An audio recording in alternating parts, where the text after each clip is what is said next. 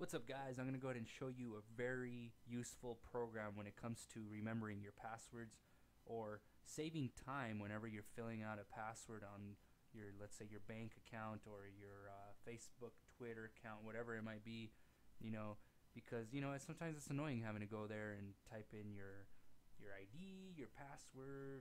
You're like, you just wish sometimes it could be done automatically, and it could be done free actually, and not automatically. We're going to go ahead and review this program called Sticky Password. Right now we're using the trial right now, and it's going to be a pretty short review and tutorial because I can't really go into detail on this for the reason of my security with my passwords and all that, but I will show you how to use it. So when you download it, I will post a link on the description of the video for this website here, so you can go ahead and click right here where it says download free. It's available for Windows, Android, and for the iPhone. Alright, once you download it, this is what it looks like here. Now when you first start it up, it's going to ask you to make a master password. Go ahead and make it, and then it's going to come to this window here, and it's going to take you to a quick tutorial to show you how to use it and everything. Once you go through that tutorial, you might not even need to watch the rest of this video, but I'm going to show you how to use this main interface anyway. Once you install it, it's going to be on the lower right hand corner. It's going to be right here as Sticky Password Manager, and you can open the main interface, which is this is the main interface. You can open it by clicking on the lower right hand corner right here, alright, and opening it up. Once you have it open, here you can see all your web accounts. It'll pick them up all automatically, your web accounts, and the ones that it doesn't pick up. For example, here we have some of my web accounts here. But to add an account, you click here where it says add account, add a web account.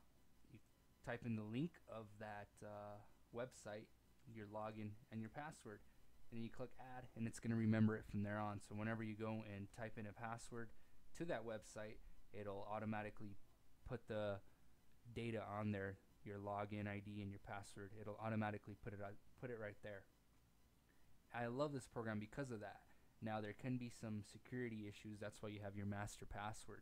You can go down here on the lower right hand corner, and you can right click it and you can lock it, and if it's locked, nobody can actually use your passwords or automatically put your passwords until you come back over here, right click, click on lock, type in your master password,